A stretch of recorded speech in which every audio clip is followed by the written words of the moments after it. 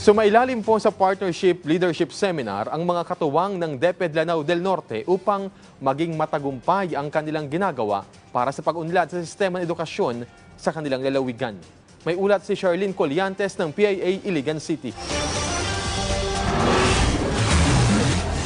Inaasahang mas mapalakas pa ang pagtutulungan ng mga stakeholders sa Department of Education sa Lanao del Norte matapos ang Partnership Leadership Seminar. Mahigit 6 na ang lumahok sa seminar kabilang ang Committee Heads on Education ng Local Government Unit sa Lanao del Norte, Public Schools District Supervisors, representatives mula sa Philippine Army, Philippine National Police at iba pa. Pinangunahan ni Director Margarita Ballesteros ng International Cooperation Office ng DepEd ang lecture ukol sa partnership building in the new normal. In the Department of Education, the spirit of partnership is part of the package of our day-to-day journey.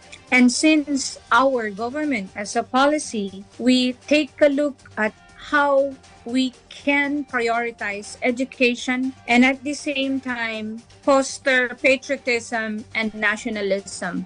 Samantala, kinikilala rin ng DepEd Lanao del Norte ang mga pagsisikap ng kanilang partners. Without you, our partner, hindi po maging successful ang DepEd. Ang partner talaga, stakeholders are very important. No? We cannot stand alone without our partner. So, we are so very grateful. Tiniyak naman ng lokal na pamahalaan ng kapatagan ang suporta sa edukasyon tulad ng pagpapabuti sa mga paaralan sa kanilang bayan. Charlene Colliantes ng PIA Iligan City, Lanao del Norte para sa Bayan.